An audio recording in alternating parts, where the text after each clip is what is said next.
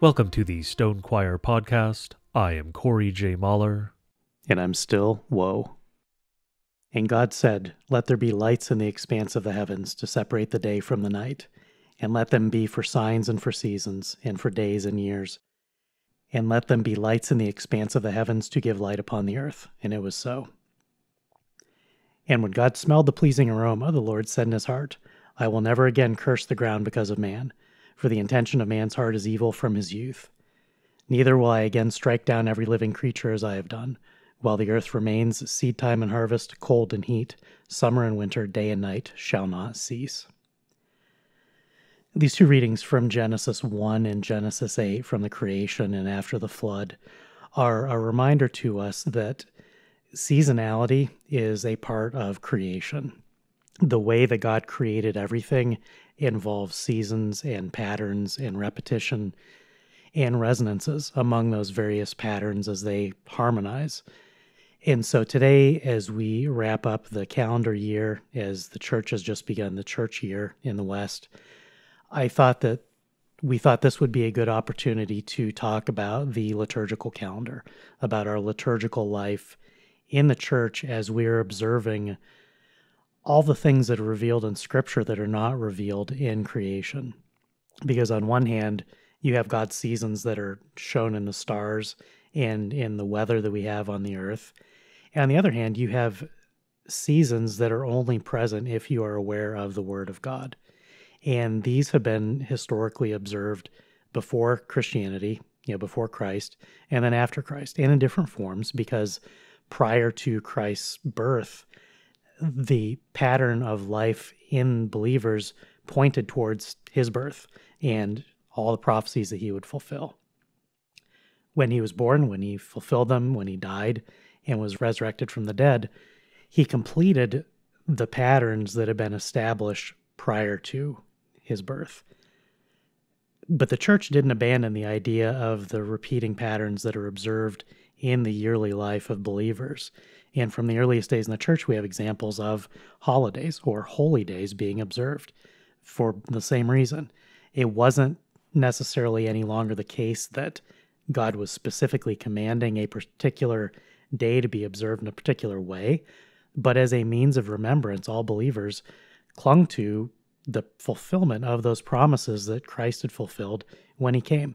And so what perhaps in some cases was once a law, others we'll get into in a bit, was also a teaching tool, remains to this day a teaching tool of the church to do the things that have been done in the past in a manner that's consistent with Scripture in terms of observing what God has revealed to us is a great way of teaching everyone the faith and to be reminded of it.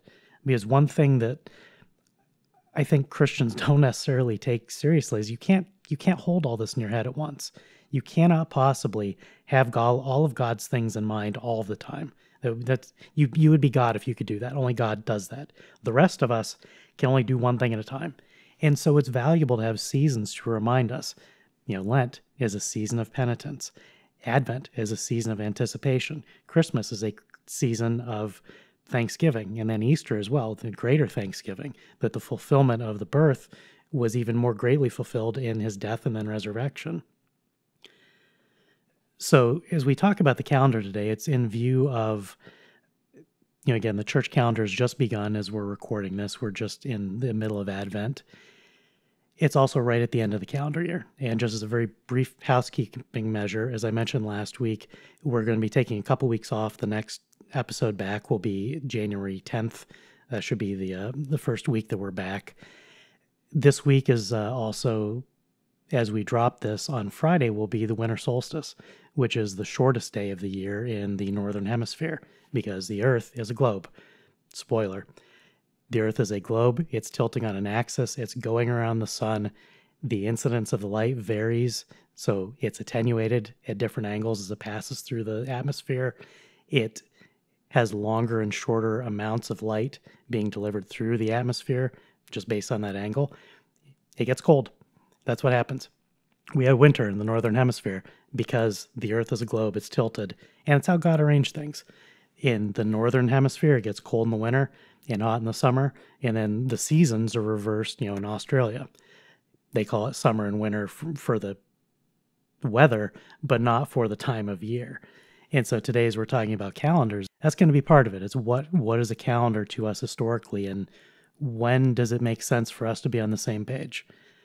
There are two things I hope that folks will take away from this episode. One, these calendars are for the harmonization of the Christian life, and they're for the teaching of Christians.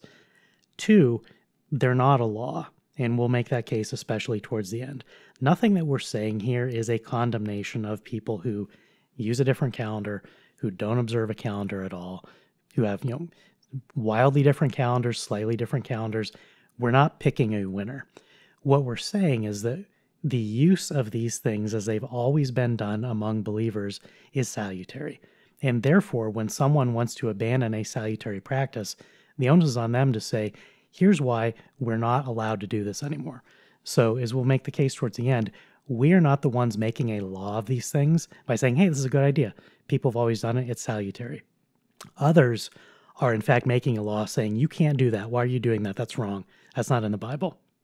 We're going to make the case today, in part, that that's nonsense. And when we picked this subject, we didn't intend for it to be polemical. We just wanted a nice, easy end of the year subject. But as we started looking at it, it was clear that some of this is going to have to be polemical because of some of the things that happened during and after the Reformation. They just weren't good. Sorry at the end of the year that we're going to, maybe be ruffling a few feathers. We didn't intend to, but this is just part of the Christian life. And when people get mad at that, it's not good. So I think one of the first examples I want to just give of the teaching value of the liturgical calendar goes all the way back to Leviticus. And this is a case where this was God's law for the Hebrews. The Lord spoke to Moses, saying, "Speak to the people of Israel and say to them, these are the appointed feasts of the Lord that you shall proclaim as holy convocations. They are my appointed feasts.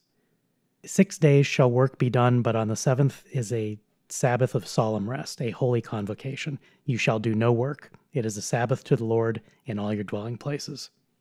These are the appointed feasts of the Lord, the holy convocations which you shall proclaim at the time appointed for them. In the first month, on the 14th day of the month at twilight, is the Lord's Passover. And on the 15th day of the same month is the feast of unleavened bread to the Lord. For 7 days you shall eat unleavened bread. On the first day you shall have a holy convocation. You shall not do any ordinary work, but you shall present a food offering to the Lord for 7 days. On the seventh day is a holy convocation. You shall not do any ordinary work." Now, obviously, this is a law being given to the Israelites, in part to cause them to be focused on God's things, and in part to separate them from their neighbors. These were holy days set apart for the Lord. And these are things that we are released from. Christians should not be celebrating Passover because we have the Paschal Lamb on the cross. It is finished. There's no more Passover for any Christian. So all this stuff with Seder meals and crap, that is Judaizing. Stay away from that stuff. We are not trying to suggest that anyone should return to observing the old forms because God made clear that they were finished. On the other hand, keep in mind what was going on with the Passover. This was a lamb that was sacrificed in remembrance of God's salvation of the Hebrews from captivity in Egypt. What was this? This was typological of Christ. This was pointing forward to the perfect lamb sacrificed on the cross. So when Isaiah prophesied in chapter 53, he was oppressed and he was afflicted, yet he opened not his mouth, like a lamb that is led to the slaughter, and like a sheep that before its shearers is silent, so he opened not his mouth. The Passover lamb and the prophecy of Isaiah involving a lamb being sacrificed pointed forward to the perfect sacrifice of the Messiah who was to come. And what happened? When John saw Jesus coming, he said, "Behold, the Lamb of God who takes away the sin of the world." And everyone who was around him knew what he was talking about. This wasn't out of left field. They understood that what they had been taught in their Passover celebrations was fundamentally pointing towards the Messiah. And so when John declares, "Behold, the Lamb of God who takes away the sin of the world," they understood that that was typological. They understood that the small form that they had observed was being fulfilled completely by the birth of the Messiah.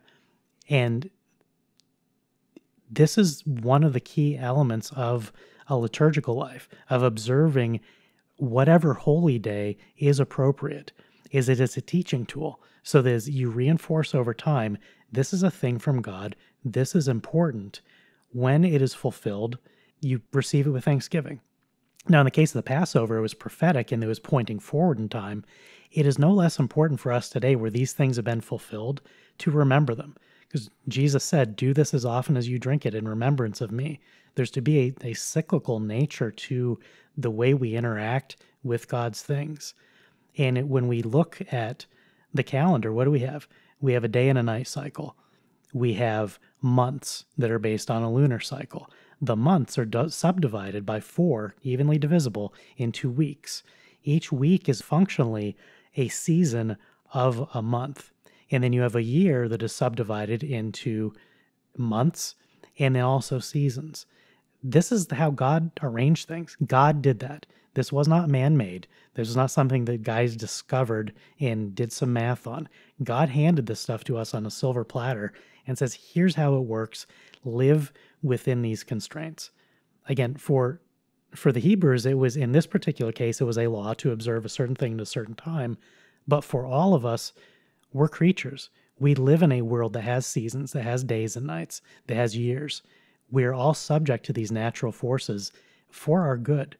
And so it's only natural that also within the church, the same sort of cyclical nature would be observed as we live out the Christian life in parallel to the normal everyday life that we have in the world. So whether the calendar is the same or different, we should have observances that repeat year after year, because that's the sort of order that God has given to us.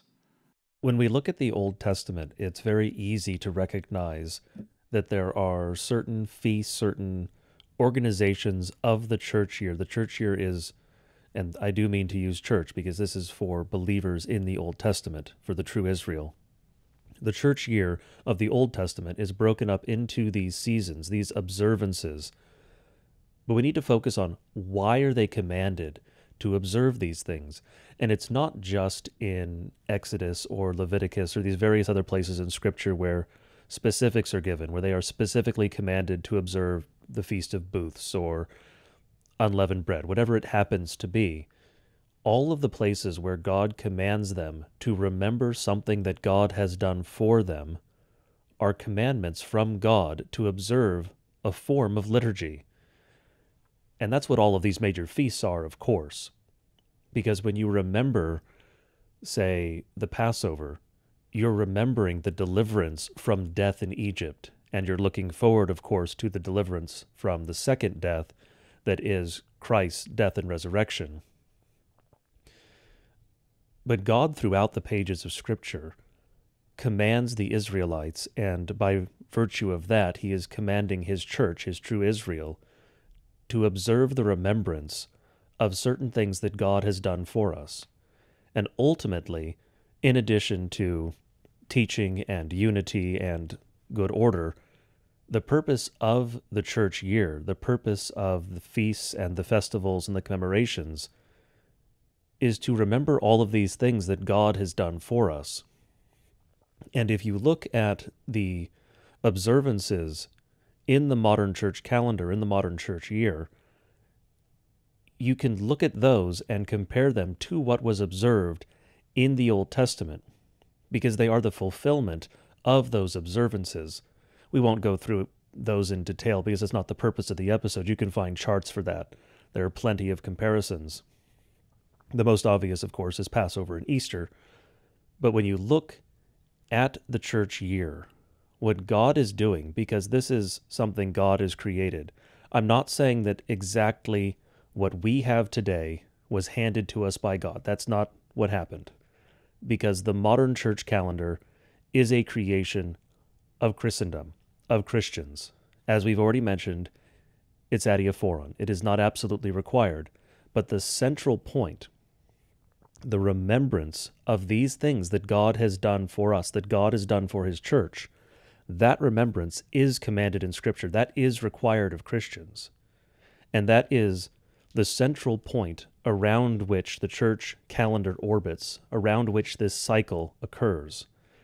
Because if you look at the church calendar, how does it begin? It begins with Advent, which is the season in which we are recording this. This is the third week of Advent. Advent is preparing us for the coming of the Messiah, for the incarnation. So it revolves around Christ's life. It revolves around really the central point of what it means to be a Christian and of Christianity. It revolves around Christ. You have Advent, which is looking forward to his birth. You have Christmas, which is his birth, his incarnation. And you proceed through the calendar as you are proceeding through Christ's life here on earth.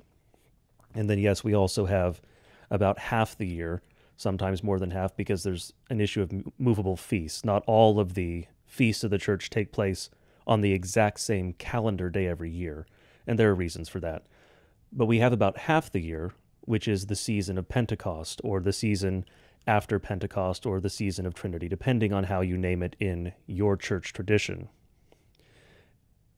And when you look at what that is a teaching tool. You have ordinary time, as it is called. In a way, this represents the church age, the age in which we are currently living, because we are living in that time after Pentecost. And so it can be used as a teaching aid to highlight not just the history of the church, because you have half the year that is retelling Christ's life, that is retelling that history. You have the other half the year that is directly tied to how we are living here and now today in the church age. And again, the teaching aspect of the church calendar, of this cycle, is incredibly important. As we've mentioned in previous episodes, one of the ways that human beings actually learn something and remember it, which is obviously important if you're learning something, is repetition. And what does the church calendar, what does the liturgical year afford? It affords repetition, because every year you go through looking forward to Christ, the birth, death, and resurrection of Christ. You go through these same stories, through these same lessons every single year, and that way you remember them. And just as an aside, but an important one, for those pastors who have been in a liturgical tradition for many years, undoubtedly they have dealt with a number of deaths in their congregations. That is, again, part of the cycle of human life. Not in the next world, but in this one. Near the end, many people start to have memory and other issues. That is simply one of the facts of getting old in these fallen bodies. It may be that you start to forget things. It may be it gets to the point where you forget how to tie your own shoes. But if you talk to pastors in the liturgical tradition, they will tell you that those who have spent their lives in these churches will remember the liturgy. Now, they may have forgotten certain things. They may have forgotten many things. Again, you may forget how to tie your own shoes. That's up to God, how that goes at the end of our lives. But these people, even that close to the end, will still remember the blessing of the liturgy. Now, I'm obviously conflating a little bit liturgy in the sense of order of the church worship and order of the church year, but they are comparable, because you have liturgy on the grand sense of the church calendar, this cycle of lessons and remembrance, of thanking God for the things that he has done for us and the things that he will do for us, the things he promises us. And you have that playing out as well in the church service itself. And that repetition affords you comfort at the end of your life. And it's not just comfort for the person who remembers it, obviously it is, but it's also comforting for all the people around that person, because you can look and see that even at the end of life, where many things are trending downward, God has not abandoned that person. You've trained up that child, because that's a child of God. You've trained up that child in the way that he or she should go, and when he's old, he has not departed from it. That is a blessing from God, and we should be thankful for that. This is something that I witnessed firsthand when my dad was doing his vicarage at the Lutheran home in Fort Wayne. For 1 year, my family attended church services every Sunday at an old people's home. And it was a full-service retirement community. They had everything from independent living to basically intensive care. And it was probably 3/4 Lutherans there. but a lot of people would come down for the Sunday services. I think there were a couple of them, if I remember correctly. And something, I was a teenager, I think, at that time. One thing that stuck with me from witnessing that for a year was exactly what Corey just said. There were people there who were in advanced states of decay, men and women, mostly women, because a lot of them were in their 90s, some were in their hundreds, who some of them were pretty close to vegetative. They were basically non-communicative in most cases. And yet, when they were wheeled into the church service, they could say many of the prayers. They could participate with some, in some cases, almost all the liturgy. They remembered some of the hymns. That was still a part of them, even when they didn't remember their own name. They may not remember their family names. They still remembered God's things because they'd done the same thing their entire lives. So this sort of treasure that we look at it today as bland and repetitive, as though that's a bad thing. It is a blessing that you don't realize until you begin to lose your senses. When these churches that put everything up on screens and it's different every week, what's going to happen to someone who loses their sight? They're no longer going to have access to what's ever going on. And if what's going on is novel every week, if you have new hymns every week, new words, whatever you're doing, if it's always new, you are excluding the oldest people at the end of their lives. And some of them are going to end up in places where maybe the only thing that they have is some sort of continuity with a liturgy that they can still remember. So as Corey said, it's not that this is a law. This is not, you must do this or you are sinning. This is a teaching tool, and when it is omitted, when it is deprived of people for whatever reason, you're not simply depriving them of something man-made. Because, the liturgy, in the case of the Western liturgy, the one that the Lutherans use is basically the same in large parts to the ones the Roman Catholics use. It's mostly just quotes from Scripture. One of the great things that the most recent Lutheran hymnal has done is putting Bible verses next to all the parts of the liturgy that are Bible verses. And it's virtually the entire thing. Almost every word that is said or sung or chanted is Scripture. So what some people look at as some sort of formal man-made rite, it's actually just God's words. We're saying back to him what he's given to us. And that sort of repetition of God's things is the greatest blessing you can have. I think one of the things that, and we talked a little bit about meditation recently when we did the episode on the Eastern Orthodox. Meditation in a good sense is precisely this. It's focusing on a certain element of the Christian faith at a certain point, maybe in your day, maybe in your week, maybe in the calendar year. So when you have a penitential season like Lent, that is a time specifically to focus on penitence, on acknowledging your sins in a way that perhaps most of the year they don't get as much attention. If nothing else, once a year for a number of weeks, you're going to have a reminder baked into the calendar that you are a sinner and that the Christ who was crucified on Good Friday, that was for you and for your sins. And our repentance, our turning away from the evil that caused God to have to sacrifice himself, is a part of the Christian life. Acknowledging our sins, confessing them, and then acknowledging our Savior and confessing him. It's cyclical. But as I said earlier, you can't, if you spend every minute of every day just dwelling on how terrible you are, that's going to fracture and break you. And God doesn't want that either. So we're given these times according to God's time so that we can not skip anything, so that God's word is preached in its fullness, and so that the various aspects of everything that he's revealed to us are in our minds at various times. And the more that is built up in your heart and your mind when you're young, when you're healthy, as you get older, this stuff is going to matter to you more. If you remain in the faith, as your body starts to fail, as your mind starts to fail, when you can have confidence that God's things are still there for you, that is a tremendous comfort, because you realize it is not your doing. It's that God has been there for you all along. And so this sort of cyclical repetition, where I'm going to keep repeating that because that's what it is, the over and over of weekly and seasonal and annual observances of these things, it's not men making a law and imposing it. It's us returning again and again to the gifts that God has given us in Scripture. In a very real sense, it's extremely odd that any Christian would object to the idea of doing the same thing over and over and over, of repeating things. For one, it is a blessing from God if your life is such that you get to repeat things over and over and over, because novelty is often not good. We're not saying novelty is always bad, but novelty is often bad. In a very real way, our lives are lives of repetition. Just the 24-hour cycle. You wake up, eat, go about your day, eat, go to sleep, and then you do it again. And every day you do that is a blessing from God.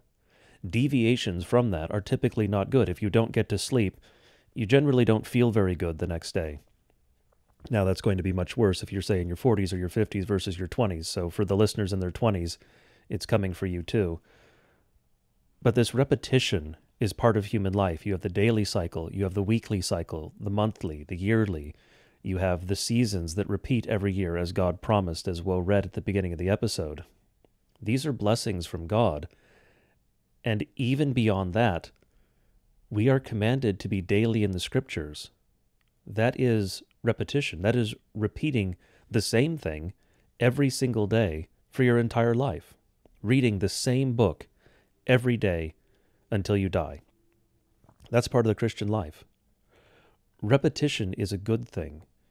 Anyone who has learned a second language knows that the only way you can learn a second language is repetition.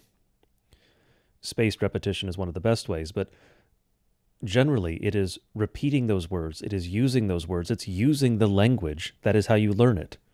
The same thing for Scripture. How you learn the things of God is reading the book that He gave us, is learning them.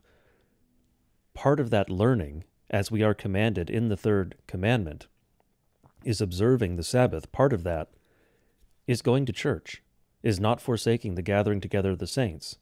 And how that is organized is around the life of Christ, the life of the church, the life together as Christians.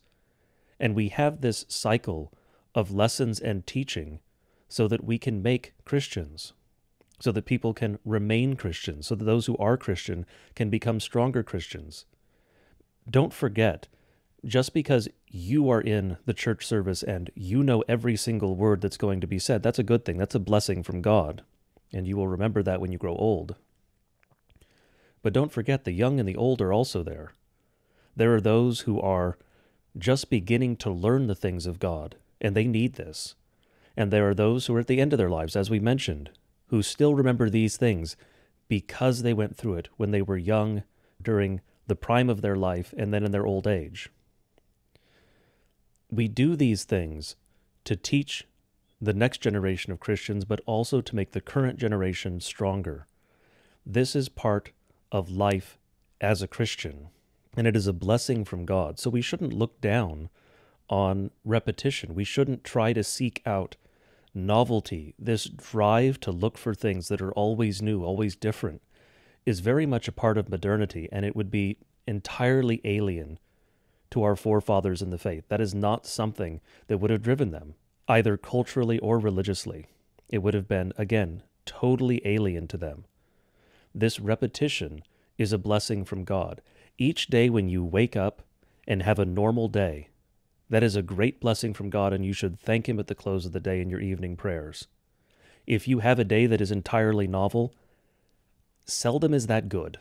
Now, there are days where you can have some novelty that's good. If you get married, that's a novel day for you. That's different from the rest of your life. But following that, you want every day after that to be roughly the same. Yes, you have the mile markers in life, as it were. You have the birth of your first child, and you have various points where you move from one part of life to the next.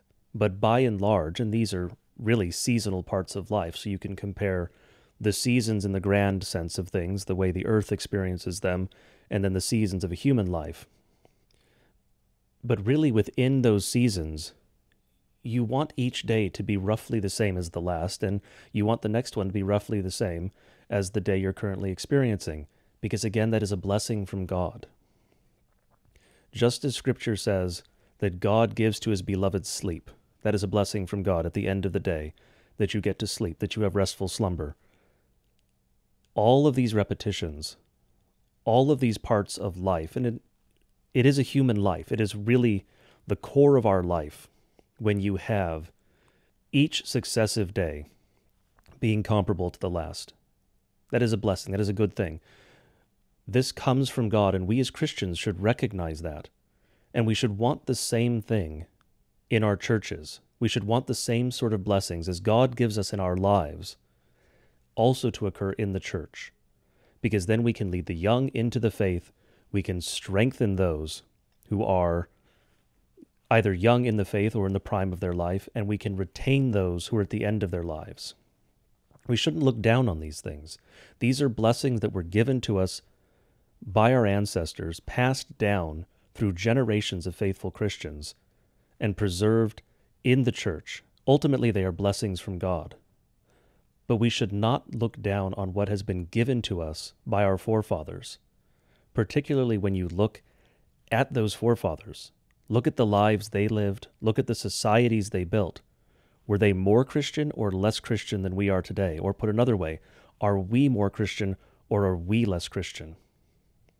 When we look back to the very earliest days of the church, we find already in the 2nd century accounts of Christmas and Easter being observed. And I think it's important when we're thinking about these things, especially if you want to delve into the history of the way certain holidays or holy days, it's the same thing. You know, it's when someone says to you happy holidays or writes Merry Xmas, usually they're trying to deny Christ, but they can't, because holiday literally means a day set apart and consecrated for a holy purpose, is a holy day. And Xmas, the X is the first character of Christ. So it's a Christian abbreviation too. There's no way to remove the reason for the season from it. All they do is make fools of themselves. So it's right to get aggravated when they're deliberately besmirching and blaspheming something holy. On the other hand, they're losers. They can't. This is God's stuff. Other people don't get to mess with it. Back from the very beginning of recorded history, of recorded Christian church history, we find accounts of these celebrations being held.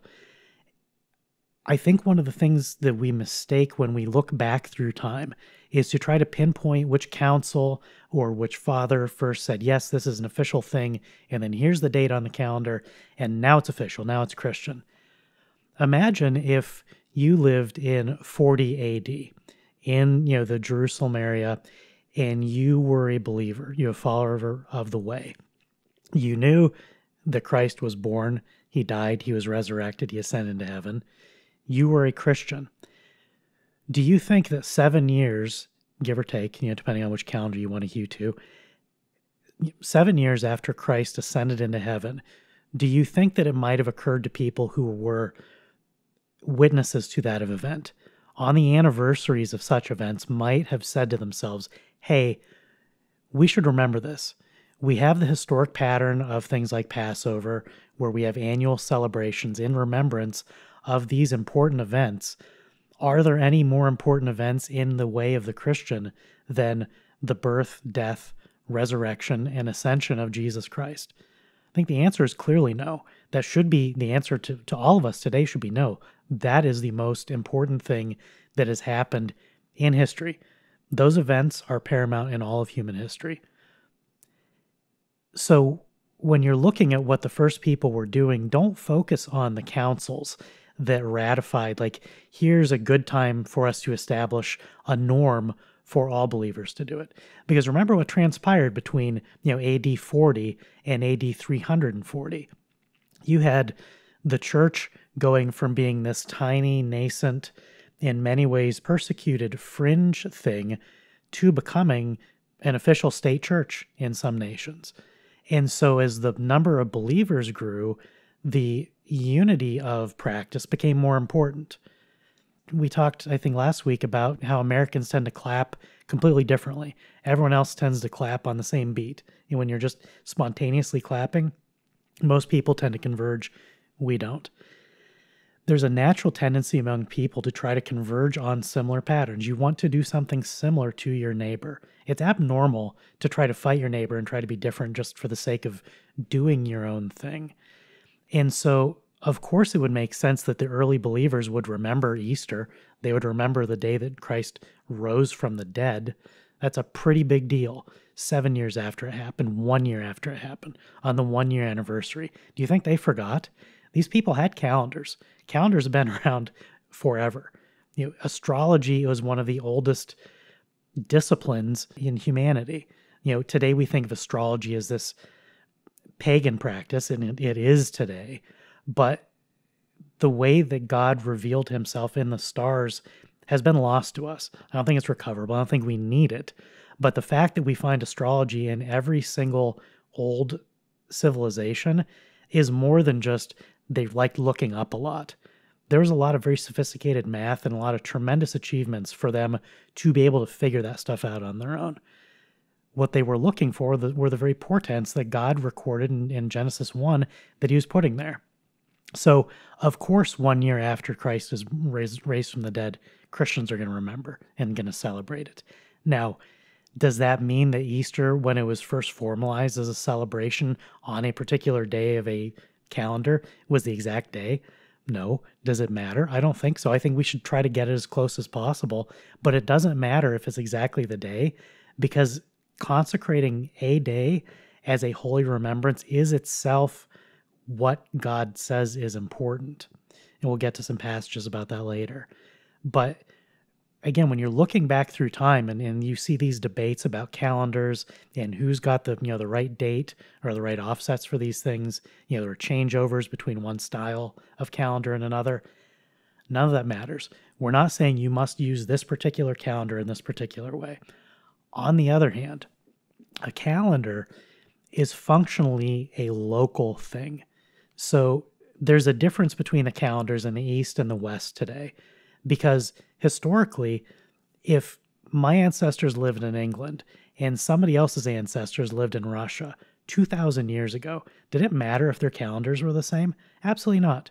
They're going to have the same seasons, they're going to have the same years, but are they going to recognize exactly the same months and dates? Who cares? They're never going to meet each other, never going to have any commerce. So agreement across vast distances on calendars is irrelevant. It's trivia. As empires spread and as there was more commerce among various nations, it became more important for calendars to be unified. It gets easier. And today, time is one of the most important things in the world for GPS, for ATMs, for computers. Everything relies on incredibly precise time. So it's not enough just to have like the same days. You need to have the same milliseconds when you get down to certain levels in order for everything just to work. That's how interconnected we are today. So yes, today there is a need for a single unified calendar, and the divergence from that is usually crazy. Like, there are historical reasons why there are disagreements, but we eventually had to get on the same page. And it really didn't matter who won. It didn't matter. It just mattered that we would agree on a common form of the thing. Because again, the Sabbath observance doesn't need to be on Saturday or Sunday. Sunday was chosen because it was a confession of Christ's resurrection. It was the 8th day of creation. But it's not a law. On the other hand, if Christians where you live are gathering on Sunday and you come along and say, well, that's not a law, I don't have to do that, I'm going to worship on some other day because I'm not beholden to that. It's not that you are exercising Christian freedom to despise what your believing neighbors are doing. Is that you're being a jerk. You're saying, I don't care what any other brothers and believers in Christ do. I'm going to go my own way. And this is how Judges ended up. The very last passages, and everyone did what was right in his own eyes. That's not a happy ending for that book. This is kind of where some people are spiritually today. They think that if there's not an explicit command from God, they can just do whatever they want. And so one of the points of this episode is that that's not the case, not because the calendar is a law. Again, pick whatever calendar you want. Eastern Orthodox and some others use a different church calendar, so they celebrate Christmas a couple weeks after us. I'm not mad at them. I think it's a little weird, especially in the West, for someone to be celebrating such an important holiday on a different day than everyone around him. But that is far less important a question than whether or not he's celebrating Christmas at all. The fact that someone using a different calendar is still celebrating Christmas is the important part. That's the big ticket item. I think if we got rid of the other doctrinal disagreements, we'd all be on the same calendar. But the calendar is not the concern. I hope that's coming through here. It's not, you must use this particular calendar with this particular set of dates. Who cares? The observance, the regular observance in faithfulness to remember God's gifts is the important part. And then when you live in a certain place where all believers are doing the same thing, you should do what they do. Not because God commands you to be on a certain calendar, but he commands the faithful to gather together. And so if everybody in your neighborhood, everyone in your community is at church on one day, and you're like, I'm going to go a different day. I'm not going to celebrate that Christmas. I'm going to celebrate my own that's different. What are you doing? You're separating yourself from the body of Christ. And we're members of one body. We're not individuals. We're not solo agents in this thing. We are members of something that's been going on for thousands of years. One of the great Advent hymns in anticipation of Christmas is Savior of the Nations Come. This is I think one of the great things about this hymn, not only is it beautiful, but it's a hymn that's been sung continuously among Christians for 1,600 years. It was written by Ambrose of Milan over 1,600 years ago, and Christians have been singing it ever since. So when you have some churches that have the new hymns up on the projectors every week, the whatever garbage stuff is being produced by pop vocalists, versus the churches that are singing the same hymn that's been sung for 1,600 years, I think that's a fundamentally different experience. And again, we're not saying this one is sin and this one is not sin. We're saying that this one is a continuation of the faith that we inherited from our fathers. Why on earth would anyone take a 1,600-year-old beautiful hymn and say, I'm not going to do that. We got this new thing. It's got drums. It's great. Seriously? Why do you not want to join with all of the saints in heaven in worshiping the way they worshiped as much as possible? And so in a minute, we're going to get into the Reformation, but just keep in mind that when Luther in particular, the Lutherans looked at what Rome was doing, they did not want to sever all ties. They didn't want to sever any ties. They just wanted to clean up some doctrinal errors. And so as they altered aspects of the liturgy and altered aspects of the calendar, it was not for the sake of destruction. It was simply to remove things that they believed were false teachings. Because your calendar is necessarily a function of whatever you teach. And that's a good thing. Whatever doctrines your church teaches should be reflected in your church's liturgy and its liturgical practices. And if your church, frankly, despises all historic norms, that's also a confession. The show art for this episode is an excerpt from Owen Cyclops on Twitter, his full year liturgical calendar. It's beautiful. It's done in his style of art. If you like it, it's a great example. I think it's a particularly good illustration of this point because he's a Roman Catholic and the calendar is a Roman Catholic calendar. So the inset that we used for the art is something that I think we all pretty much agree on in the West. We're looking at the Advent period of the calendar. If you zoom out, once it gets into Pentecost, fully a quarter of Owen's calendar is dedicated to various observances for the Blessed Virgin Mary. And they're almost all doctrines that are evolutions in Rome that are not shared among some other churches. In fact, some of them were ratified very late.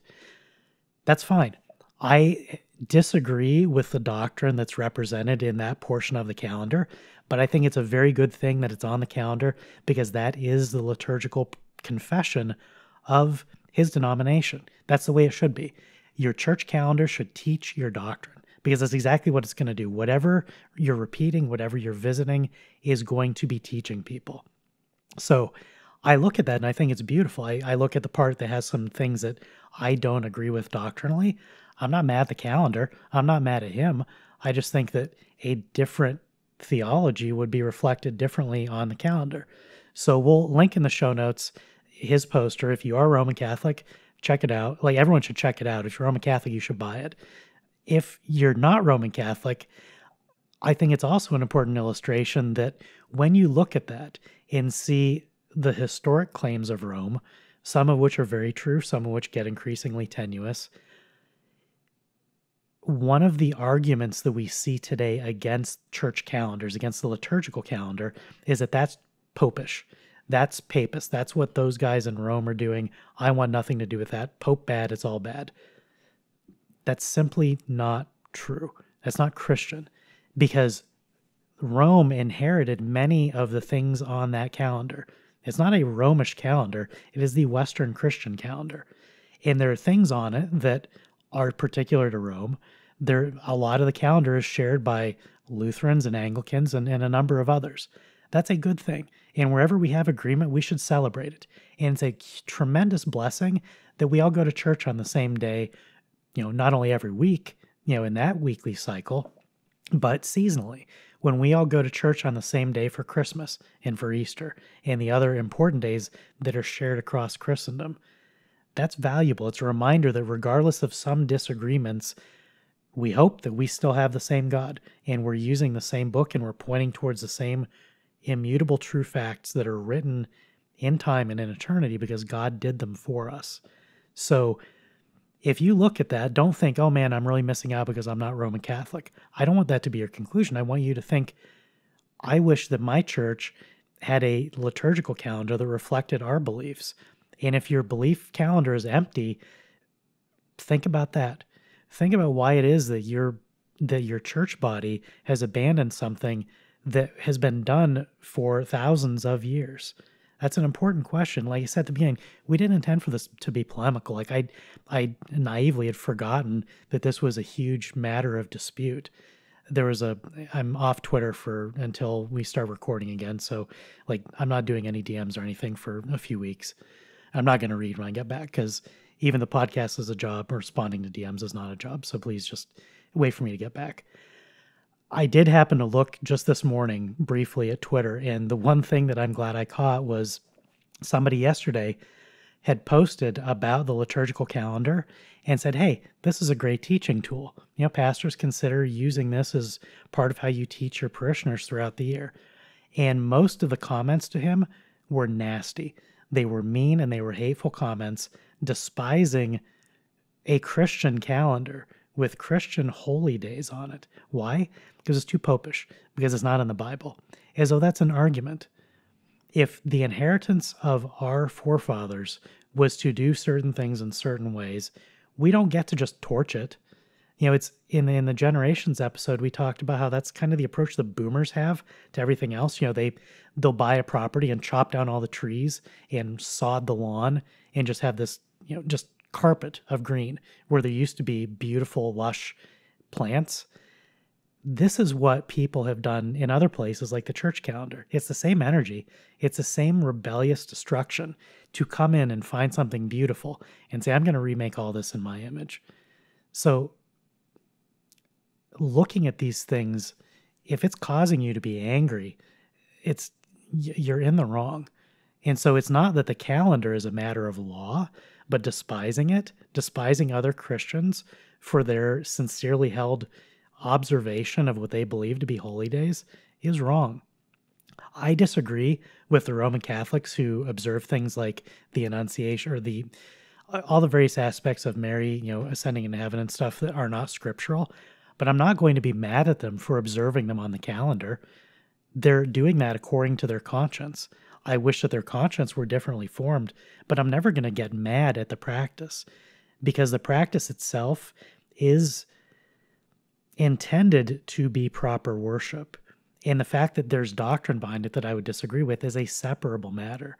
I think it's important for us to separate doctrines that are observed and the act of the observation itself. Because again, if this is for teaching, then whatever your calendar teaches is a reflection of what your church body should teach. And if there's no overlap, you're missing out.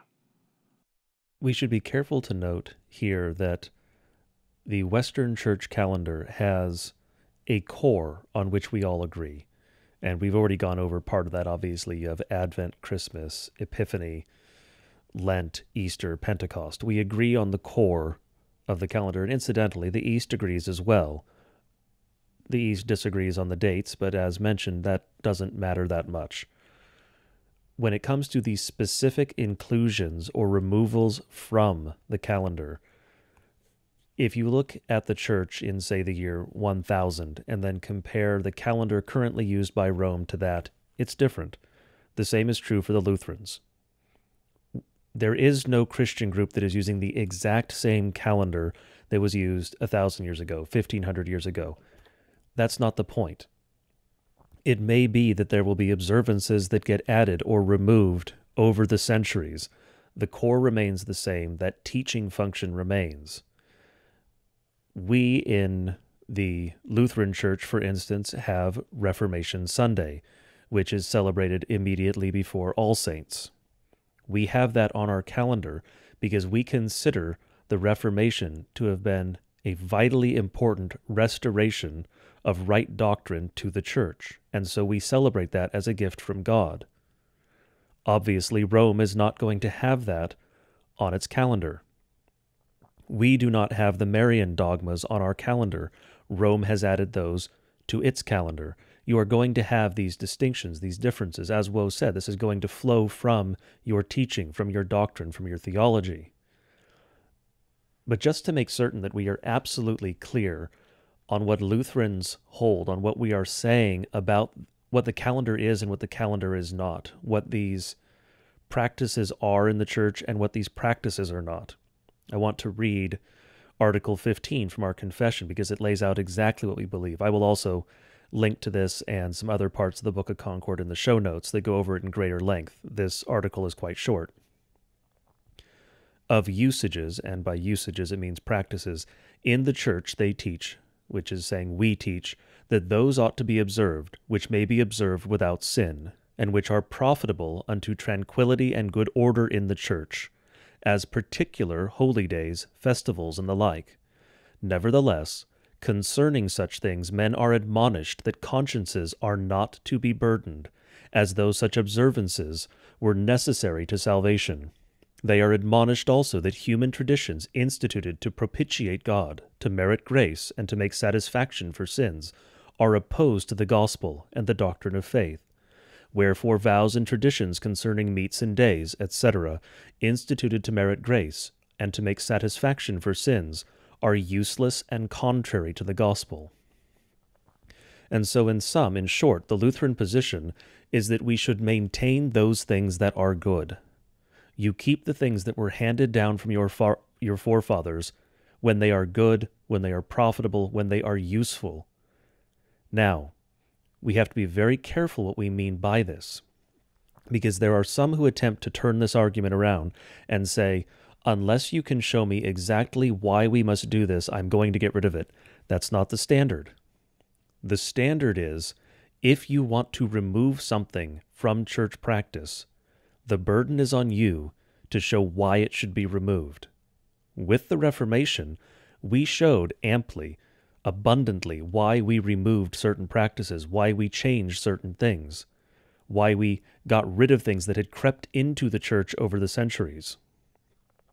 There are others who did not do that. There are others who basically said, whatever looks like Rome, smells like Rome, we have to get rid of it. And so we'll get rid of the candles, we'll get rid of the incense, we'll get rid of the artwork, we'll get rid of the hymns, we'll get rid of, and the list goes on. And they just jettisoned practically the totality of the Christian faith. They retained nothing of Christian praxis.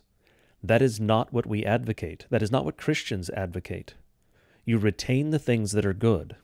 And so, insofar as these things have been handed down from our forefathers and do not conflict with the faith, they should be maintained. We don't have to make some sort of particularly compelling argument, and we are, of course, making the argument, but it is not incumbent on us to make the argument that these things are necessary or that these things are somehow the pinnacle of praxis in the church. The standard is, if they do not conflict with the faith, and they have been passed down to us by our forefathers, they should be maintained. And that is what we see in this article. If they are profitable unto tranquility and good order in the church, and particularly singled out holy days, festivals, and the like. That is what we're talking about with the church calendar. We maintain this cycle because it is profitable for teaching, it is profitable for good order. And it's not just profitable for good order within a specific church, within a national church or a denomination or tradition. This also aids with unity across all of Christendom. Even if we disagree on the dates specifically, we all still celebrate Christmas. We all still celebrate Easter. This leads to an international unity, a universal, a Catholic unity amongst all Christians, and that is a good thing. We don't have to have the same specific rites, the same specific traditions, all these other things across national churches. You're going to have a different church in Germany than you're going to have in Uganda or Japan or even France. That's fine, that's good. To some degree, praxis in the church should be a reflection of that church, of that nation, of the people who constitute that physical church at that time. However, insofar as we can agree on these matters, on these overarching matters, that is good, that's profitable. It shows us that we have Christian brothers in other countries, and we should recognize them as Christian brothers. Yes, they're Christian brothers over there. They are not my neighbor, but they are still Christian brothers. They are Christians who also celebrate these major holidays, these holy days, who recognize the history of salvation in the church and the work of Christ. And in order to have that unity, we have to have something upon which we are unified. Yes, ultimately our unity is in Christ, is on the gospel.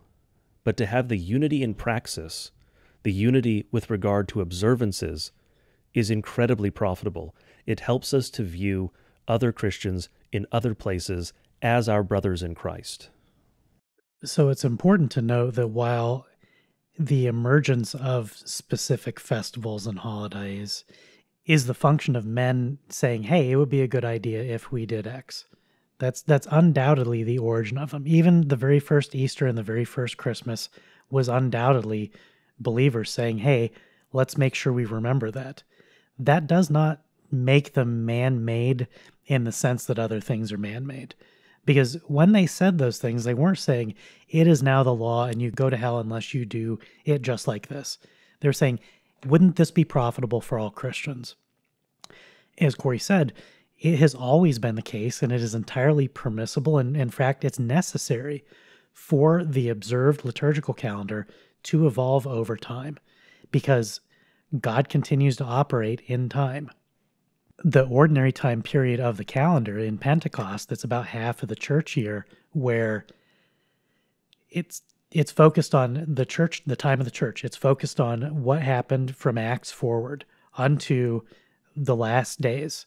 In fact, the very last Sundays observed at the very end of the church year, just prior to Advent, are specifically focused on the actual end times, which frankly is one of my favorite parts of the church year, just before getting back into Advent, looking forward to the birth of Christ, is that recognition of the end of all things, of thy kingdom come, finally being answered, being fulfilled by God. He is going to come.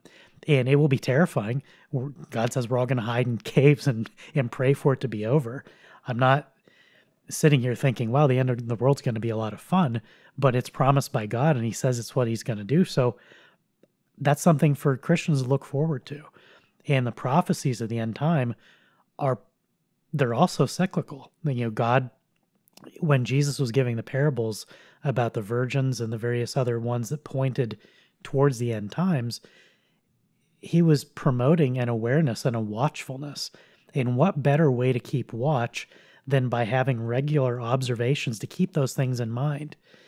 I think that it's not for nothing that some church bodies, some even call themselves bodies, but there are certain Christian sects that will go close to, if not over the line, of actually rejecting Christmas and Easter, the most basic Christian holidays. It's not for nothing that that sort of rejection invariably follows rejection of the creeds, because they'll say, well, those are man-made too. Well, as we've talked about in past episodes, no, they're not. The Nicene Creed is a collection of quotations from Scripture, just like the Lutheran liturgy is a collection of quotations from Scripture. Is the creed or the liturgy inspired by God? Not according to itself, but insofar as every word of it is straight from God's mouth, it's all good. It's all profitable. It's things that we should be remembering and bringing to mind and confessing publicly. One of the good examples, I think, of the church calendar evolving over time is Trinity Sunday. This is a Western observance. I think the East also has a form of it that is fairly late in church development, but it's interesting for the reason that the Trinity Sunday observance began not with the clergy, but with Christians. It began with Christian observances forcing the clergy to recognize what became Trinity Sunday. And this was before the Reformation, so initially Rome sort of fought it, but it was salutary, so they permitted it. And then eventually, after a couple centuries, it became formalized. I think it's a good example of something where, do you have to have Trinity Sunday? No. It's clearly not a law. For over 1,000 years, Christians had no such thing. And then one day someone said, you know what, it'd be a good idea to devote one of these special days specifically to the doctrines of the Trinity. And others agreed. Frankly, it was mostly the Christians in the pews who agreed, and then eventually the church capitulated. That's a good thing. One of the great things that I really enjoy on Trinity Sunday is the recitation of the Athanasian Creed, because it's an important creed from antiquity that doesn't get much play today, but it's very important just for revealing everything that we can almost everything that we can faithfully say about the Trinity in such a way that is understandable to the extent that it's plain language, but you start to get a sense from reading it how inscrutable God is in ways that are omitted from the Nicene and the Apostles' Creed, because they were solving different problems. So Trinity Sunday became an occasion for Christians in numerous denominations to recite the Athanasian Creed at least once a year. I think that's a good thing. It's profitable. Is it law? No. Are you going to hell if you don't do it? No, of course not. On the other hand, if it's a good thing that's been going on for, at this point, close to 1,000 years in varying degrees of observance, why would you get rid of it? It's kind of a jerk question that some people ask that's not necessarily sincere, but I almost wonder, what are you afraid of? What is it about having a Trinity Sunday that might make certain preachers nervous? Because, as we've said when we were talking about the creeds in past episodes, when you bookend the preaching with one of the creeds, it provides a contrast with whatever the preacher is saying. And so a faithful preacher is never going to say anything that's going to contradict the creeds. An unfaithful preacher, if he's messing with some of those core doctrines, there's going to be a contrast that even a typical Christian in the pews is probably going to be able to pick up on. Say, Pastor, you said this in the sermon, but the creed says this. Can you help me understand why there seems to be a disconnect? Am I misunderstanding something? And hopefully that's the case. Most of the time that should be the case. If you have a faithless pastor or one who's simply confused and erroneous, then the creed has acted as an ancient bulwark against false teaching. Now, is that man-made? At some point, it doesn't matter. The question is it true and is it salutary? If it is, let's keep it around because it's going to be beneficial. It's certainly going to be far more beneficial than whatever crap is going up on the projectors every Sunday, because that stuff is all ephemeral. That stuff is not going to stick. It's in one ear and out the other, and you've forgotten by the time you get home, never mind when you're 90. The things that we're talking about, the things that are important in the church life, in the liturgical life, are ones that reinforce and build up the faith, that keep us focused on God's promises and on his things, and give us a reassurance that we are part of the whole body of Christ, not simply one denomination, but part of the entire church writ large. And these major marks are marks of the church. And so when someone comes along and is like, I don't need any of that stuff, the more they say that, the more in danger they are of rejecting things that are actually fundamental, that are actually matters of sin. And so it's not that these are necessarily all guardrails, but when they're good affirmative teaching tools and you get rid of them, you're necessarily getting rid of whatever teaching is going to have been enforced by that sort of repetition. It's a natural way that humans work. You do the same thing over and over enough times, you get really good at it. That's a beneficial thing. That's not a matter of boredom. It should be a matter, in most occasions, of pride. I don't know that there's necessarily the occasion for pride in the church service, but there's certainly the occasion for giving thanks to be part of something as much as possible that's ancient. It's ironic that although Lutherans split from the Roman Catholic Church, today some of the liturgical practices that are closest to what used to be Roman practice are found among some LCMS congregations that have preserved many of the rites, many of the forms, apart from those things where we doctrinally disagree with what pre-Vatican II churches had. So I've had Catholics see streams of LCMS services and say, man, I wish my local parish were like that, because it was more Catholic than what they have now. The reason for that is that we didn't despise the things that were good by themselves. One of the really cool things in the video we've linked a few times from Matt Whitman with the 10-Minute Bible Hour, when he visited the Lutheran church, the LCMS church, at the end of the very first video, he said something I always stuck with me because it was such a great quote. He said, when he went to that church, he expected something that would be very 1600s. What he found was something that was all 2,000 years of church at once. And he sort of paused and reflected, and so I have a lot more to think about. It was clear that it really made an impression on him that he was a Reformed guy of some stripe. And so the doctrine that was taught in that one service he was at was very familiar. That was his words. He's like, I get all the doctrine, but the practice was very distinctly, to his eyes and ears, it seemed very Roman Catholic. But when he looked at it analytically, he's like, no, that's just, he realized that it was just Christian. Like it was the Western Christian church without the stuff that was specific to Rome, which was Luther's entire goal. Like that was the purpose. It wasn't revolution. It wasn't to throw away everything that had ever been done.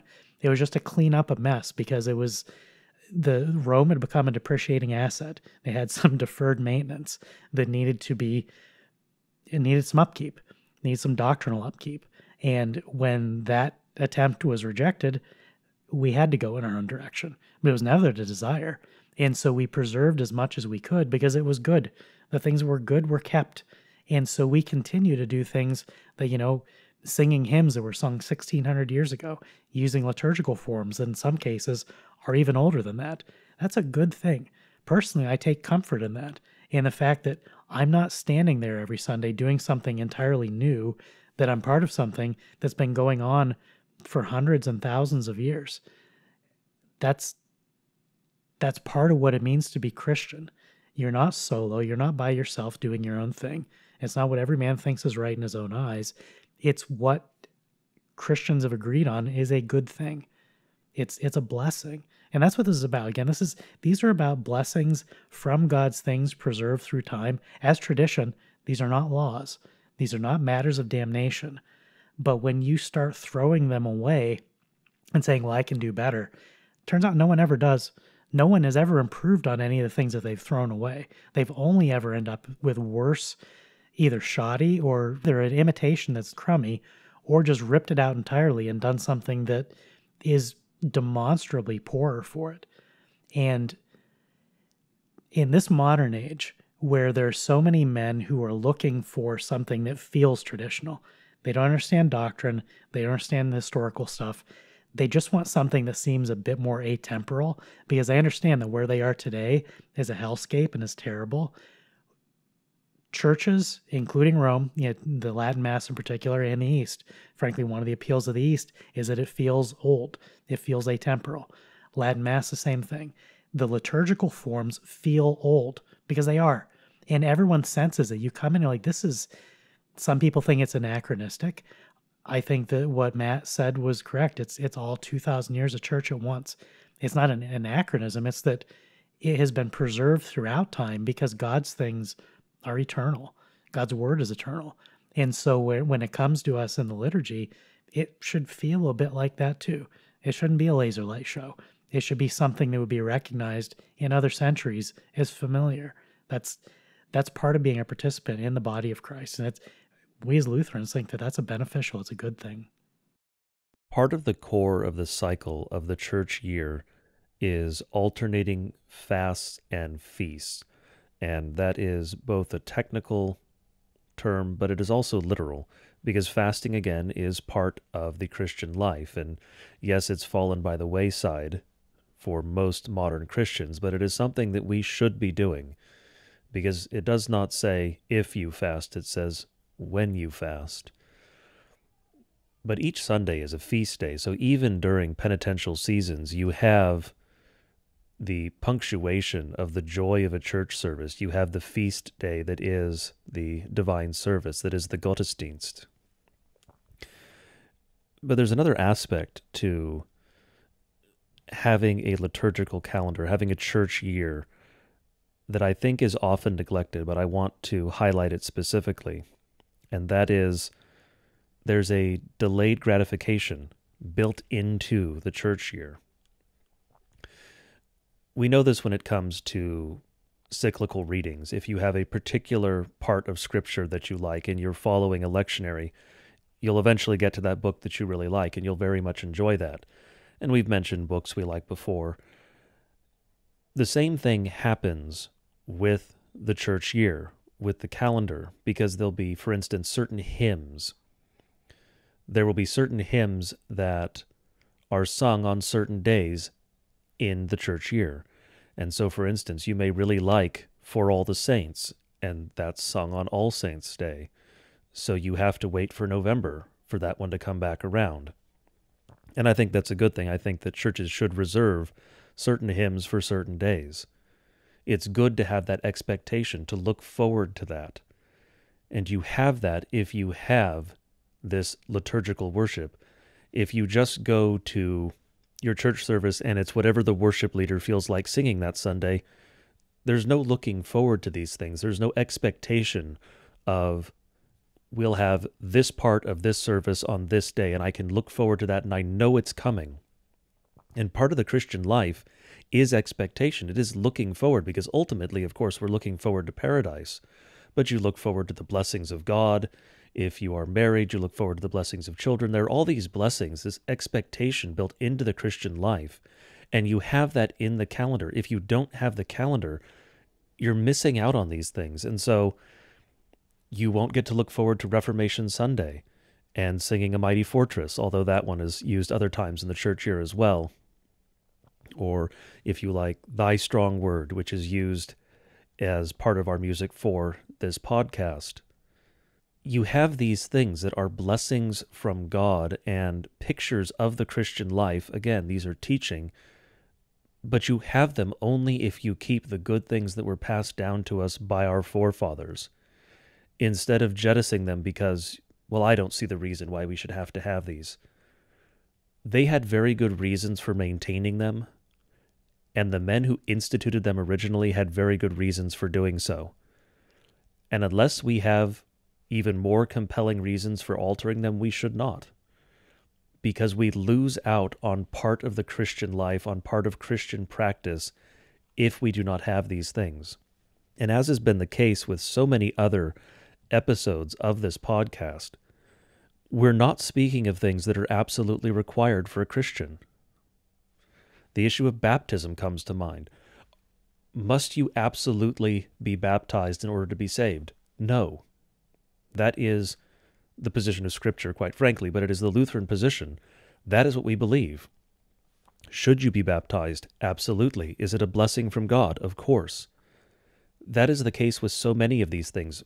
What we are saying, the thing for which we are advocating, is that you have the fullness of the Christian doctrine, the fullness of the Christian life, not the minimum. Yes, you could go ahead and live your life as a minimal Christian, with a minimum of God's blessings, with a minimum of the blessings passed down to you from the historic church. And you may very well still be a Christian. That is entirely possible. But why would you want that? If God is offering you this wealth of blessings, why would you say, no, I'll just have the appetizer? Don't do that. That's not the Christian life. The Christian life is receiving the fullness of God's blessings. Whatever blessing God wants to give you, say, by all means, and more. That is the response. That is part of what prayer is. Prayer is asking God for things. Yes, there's a returning of thanksgiving as well, but the greatest worship of God is turning to Him, looking to Him in the day of trouble, and expecting good from Him. And we see that in all aspects of the Christian life. The sacraments are a blessing from God. If you don't have the sacraments in your church, can you still be Christian? You can still be Christian, but you're missing out. You've rejected some of the good things of God. If you have a pastor who focuses only on, say, the Synoptic Gospels and reads nothing else from Scripture, can you still be a Christian? Sure. You're missing out. The same thing with the church calendar.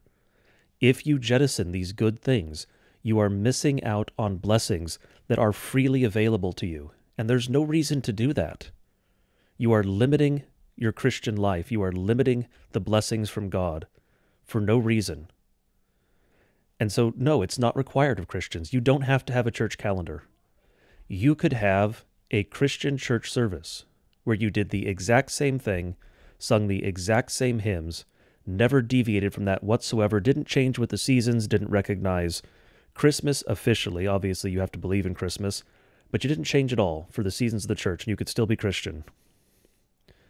But why would you do that to your children, and why would you deprive yourself of all of these blessings that have been passed down to us?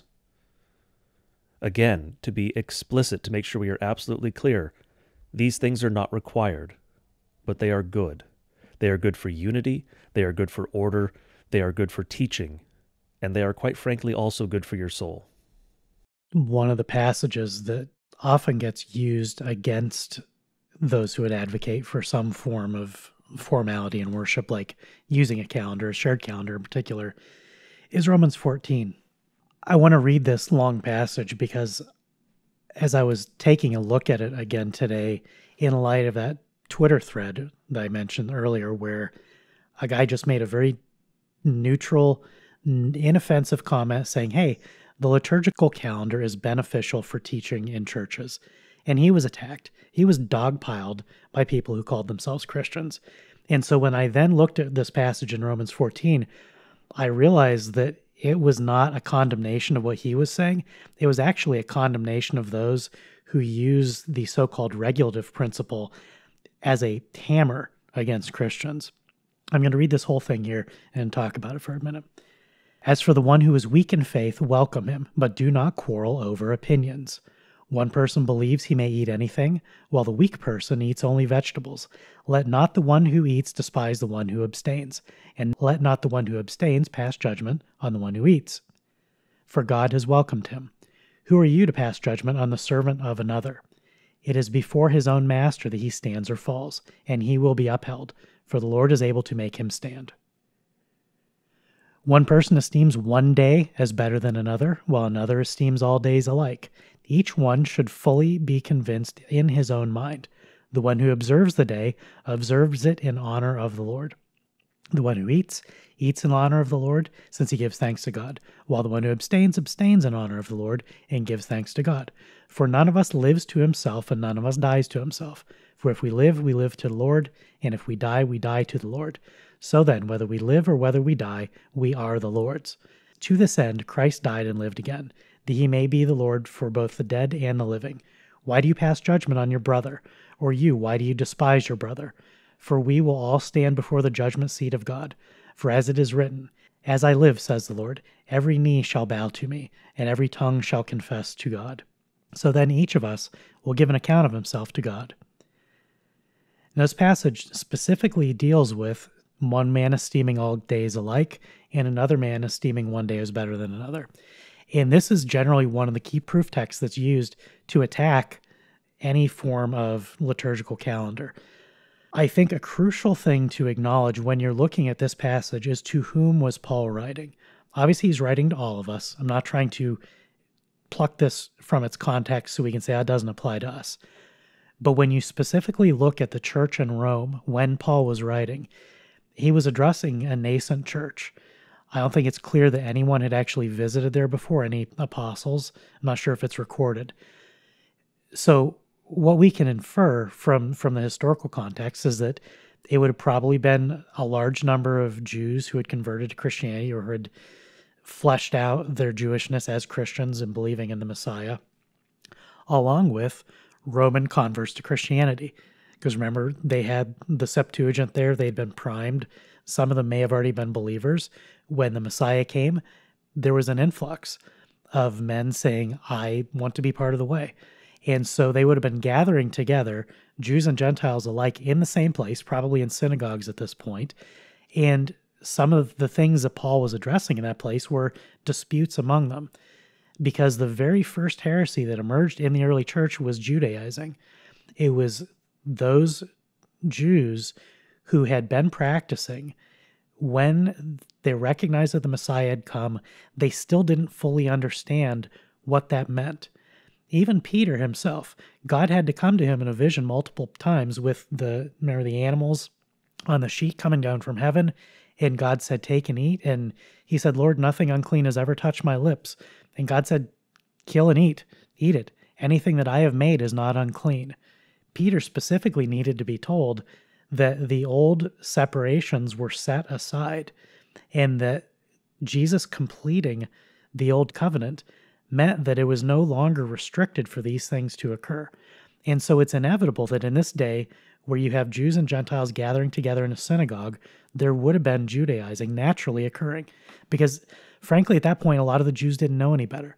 And so a number of Paul's epistles were specifically saying, look, you guys are believers in Christ. You have received the faith that the Messiah came. Now, stop holding others to the old law. You don't tell someone who's a convert to be circumcised. You don't tell them to observe the specific patterns of feasts and festivals. You don't tell them not to eat certain things. All of that is completed in Christ.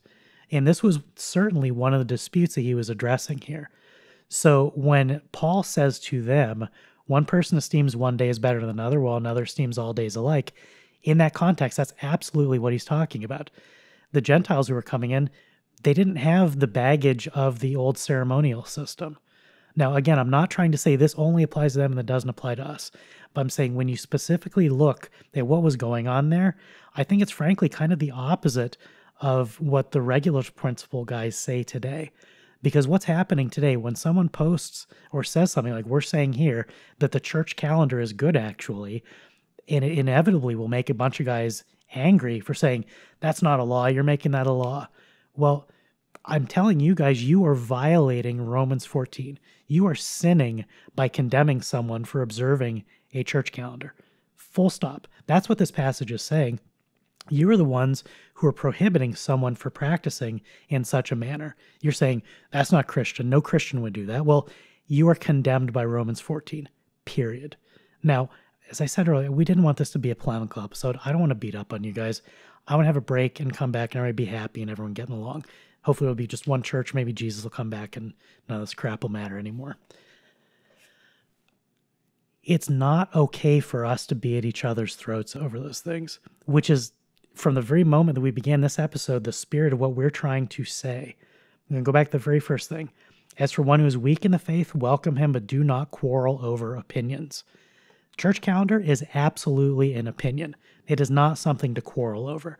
I'm not going to argue with the ortho guy who wants to celebrate Christmas 2 weeks after I do. Whatever. I'm glad he's celebrating Christmas. That's a good thing. The fact that there are differences in calendars, that there are differences in the specific observations, some of that's just natural. If you're separated by space and time, of course there are going to be different traditions. That's okay. It would be quarreling over opinions to condemn them for those practices. And again, even the practices where I would condemn some of the things on the Roman Catholic calendar, it's not that they're observing the wrong feasts. It's that I think that the doctrine underlying it is not substantiated by Scripture. So that's my concern. And that ceases to be a matter of opinion because it's a matter of doctrinal correctness. which they would agree as well, just in the opposite direction, because the Pope dogmatized some of those things. It was one of the few areas where there were ex cathedra pronouncements specifically dealing with some of the Marian stuff. Those cease to be matters of opinion when they go to such strongly held beliefs. And this is also the case with the guys who will swoop in and condemn someone for saying, hey, the church calendar is good, actually. To condemn that is to functionally act as a Judaizer. You may not condemn a man for observing a calendar because you are the one who's quarreling over opinions.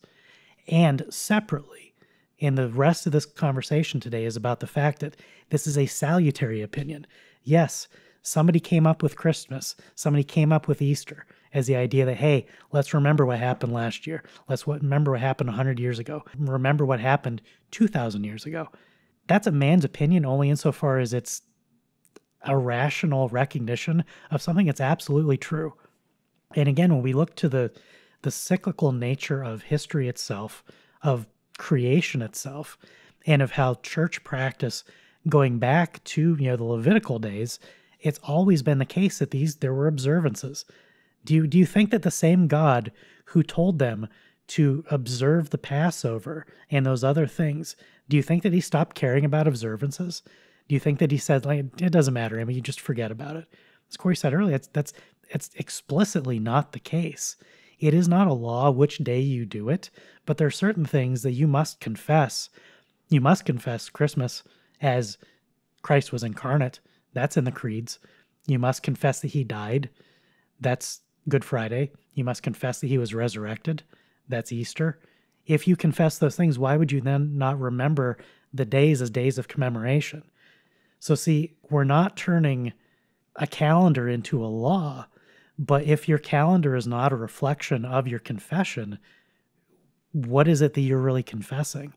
To confess that Christ was resurrected from the dead is to confess that there's an Easter-sized hole missing in your calendar if you don't observe it. So observe it. Is that a law? No, but it's consistent with your confession. It's the Christian life being aligned with the Christian confession. And that's really where the rubber meets the road with this stuff. It's not making a law to say we should have a calendar and we should use it consistently.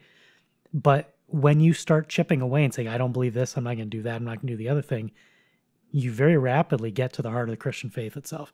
And that's where it really becomes an issue. And again, Romans 14 expressly condemns anyone who would attack a man for observing a calendar. We are not attacking those who don't observe it. We're saying you guys are missing out. There's a treasure from the church, from Christians going back thousands of years that you're missing out on. Please join us in enjoying these treasures of the church collectively. This is for all of our benefit. It doesn't belong to Lutherans, just like it doesn't belong to the Pope. That's why we were not shy about taking whatever was preservable from what Rome had. If it was good, we kept it because it's Christian. It's not his.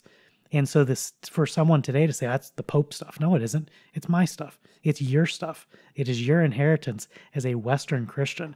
And if you despise it, you're not despising the Pope, you're despising your fathers in the faith. And frankly, you're despising your children too. Because if you take away something that was an inheritance and you refuse to pass it on, you're breaking a chain that God has established through time. Because the faith is transmitted through time from man to man. And when you start picking away and tearing pieces out of it, you're doing real harm. So this continuity is not a law, but as a matter of human wisdom, why would you remove that which is good? It's fundamentally what it's about. I'm not saying you're going to hell if you don't do it. We're saying you're missing out if you don't do it. And if you say we're sinning by doing it, you are clearly sinning. I wish that weren't the case. I wish we could get on the same page about this stuff, but as a bare minimum, we cannot quarrel over opinions. And emphatically, that's not what we are doing here. You can tell very clearly that we're not quarreling over opinions because it's Advent and we haven't said which color you should use for your candles, as that is one of the minor points over which people will quarrel during the season of Advent. Completely ridiculous. For historical reasons, some churches use blue, some other churches use purple, or they'll call them sarum and violet, depending on what you want to call the colors. Use whichever one matches your pyramids. That's probably the best advice. I have one set of each. These are the minor things that don't matter. These are the little things over which you can squabble that ultimately it's a matter of preference when it comes to some of these matters. Which color candles you use is largely a matter of preference. Yes, there is a meaning to the colors established as historic precedent in the church, and yes, it is good in some way to follow some of these. And so, for instance, using black paraments on Ash Wednesday and Good Friday and Holy Saturday is good as a teaching tool to remember the point of these days in the church year. And incidentally, I think it's worth noting that Ash Wednesday is a great example of what I said earlier, where you can look forward to something in the church year, and maybe it ties into the fact that we both like the book of Job. But I think it is important to hear at least once a year the words of Genesis 3, and we hear these on Ash Wednesday in those churches that recognize, that observe Ash Wednesday, for dust thou art, and unto dust shalt thou return. That is a vitally important thing for the Christian to hear and to remember. It gives you the context of not just the reality of human life, but it gives you that necessary foundation to understand what Christ did, the meaning of Christ's sacrifice, the meaning of that redemption of creation, what happens to us in this life, and how it would have been an ultimate fate without Christ. And so you have that reminder in the church calendar, and it's something you can look forward to as part of the cycle of your year in the church. But the matter of these minor things, we are not going to squabble over those, and Christians shouldn't squabble over those. That doesn't mean you can't discuss them. You can have a civilized discussion of whether you want to have purple or blue candles. That's fine. You don't start a fight over it. The church should not be divided over minor matters. Now, division over doctrine and disagreeing on the sacraments, these things, those are reasons to be in separate church bodies, because if you do not agree on the core matters, you're not in communion. And then you can't have communion, because part of that is discerning the body and blood. It's not just discerning the body and blood in the literal sense there. It is also discerning that you are part of the greater body. And that means that you have to have these agreements in doctrine, agreements on the grand issues. But you can have disagreements on the color of the paraments. There are matters that require division, and there are matters that do not require division. On the issue of matters that do not require division, those who have rejected things that were inherited from our forefathers, that were good, that should not have been rejected, for which there was no sufficient reason to reject them, that is an impermissible division. And those who have left the church over those issues should not have done so. It was sin to do that. Schism is not always sinful. It depends upon the reason why. If it is, again, over doctrine or theology, then you are required to separate from a body that is teaching falsely. But if it is over adiaphora, you are not permitted to separate. Just because you, again, it may seem trivial, but there are people who take this seriously. Just because you do not like the color of the candles does not mean that you need to find a new church. It means that you need to just deal with it. Ignore the color of the candles. Or learn why this other color is used, because it is probably profitable to learn the teaching you can derive from that.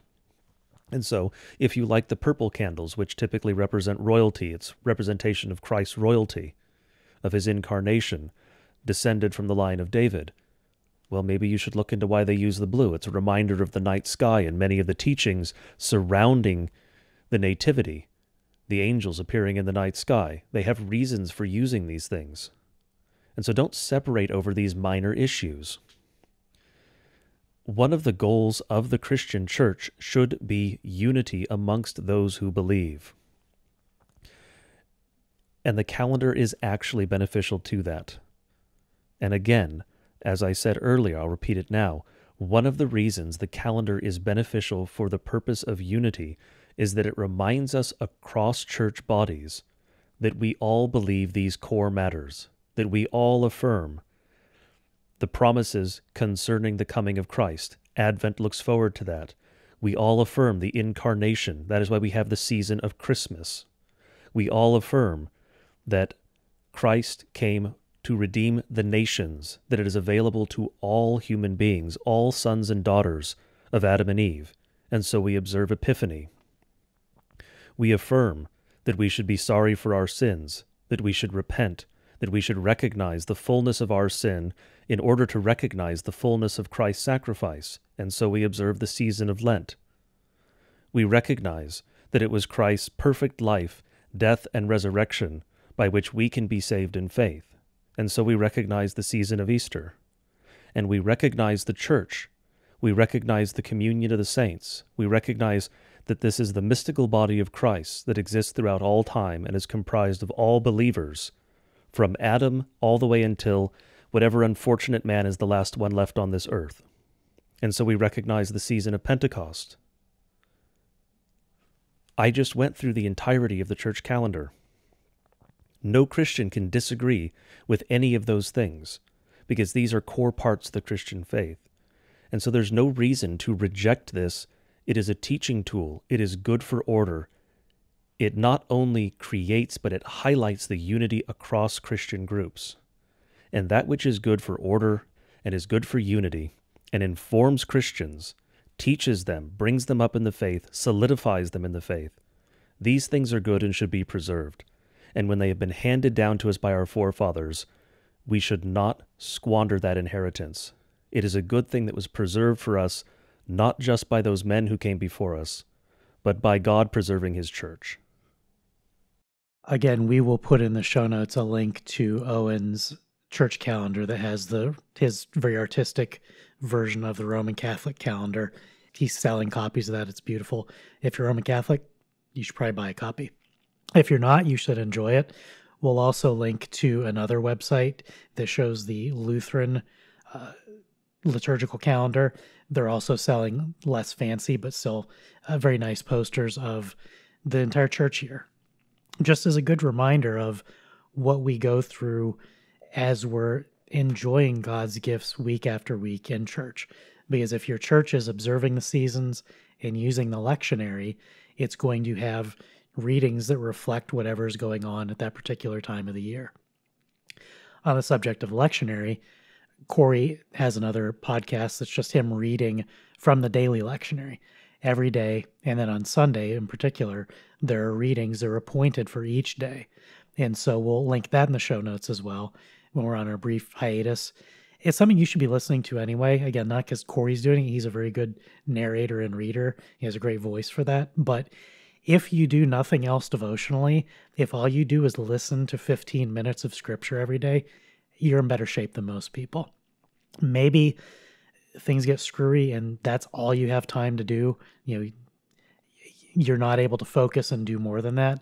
It's still salutary. If you can spend 15 minutes a day listening to scripture, while you're getting ready for work in the morning, that is a great thing. And in particular, the lectionary is going to work through the entire church calendar. So the readings will reflect what's going on seasonally, and they're going to cover all the various stories. The lectionary and the liturgy go hand to hand. And on the subject of opinions, there are a bunch of different lectionaries too. I personally despise the arguing over them. I don't care. For you to say that somebody's reading the Bible wrong, that makes me angry. Use whatever lectionary you're going to use. Just read the Bible regularly. So while we're gone for a couple weeks, go back and listen to the back catalog. Subscribe to Corey's Confident Faith podcast where he does the daily lectionary readings, and just start enjoying them, because that is part of the church calendar as well. Like it's not super overt. He mentions it every day. Here's the time of the season, but those readings are just it's God's word, and it's his gifts being poured out to us. And because faith comes by hearing, frankly, I think in some cases it's almost more profitable to hear someone reading something than reading it yourself. There's just something about the way our brains work that God understood. So it's how he's given these things to us. So be sure to check out the show notes this week, because there's some good stuff in there that'll be interesting. It's not homework, but it's beneficial for you. That's the purpose of all this. It's not homework. It's not making laws. It's just look at these blessings. Look at these good things that God has preserved in time through the church. Let's enjoy them together. That's my entire hope for all of this, for everyone.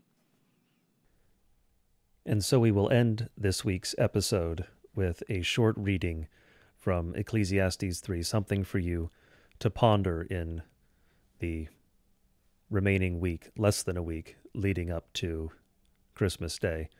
And of course, this is the fourth Sunday in Advent, this coming Sunday. But our reading to end this episode, Ecclesiastes 3.